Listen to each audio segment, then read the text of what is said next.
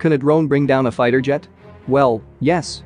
Prior to the 2003 Iraq War, an MQ-1 Predator drone was flying over southern Iraq when it discovered a MiG-25. The drone fired missiles at the MiG but missed it.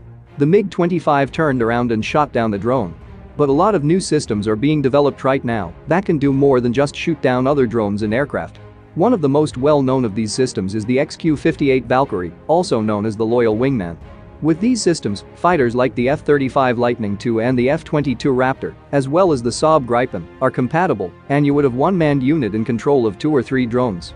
Back in November 2017, the MQ-9 made its first air-to-air kill by shooting down another drone using an AIM-9X, but in a test. From there, it will be easy to bring down a fighter jet in the same manner. Reapers have Link 16 data links, which allows them to launch a missile without having a target, while a different platform, like an F-35, can take over control of the missile mid-flight and guide it to the intended target.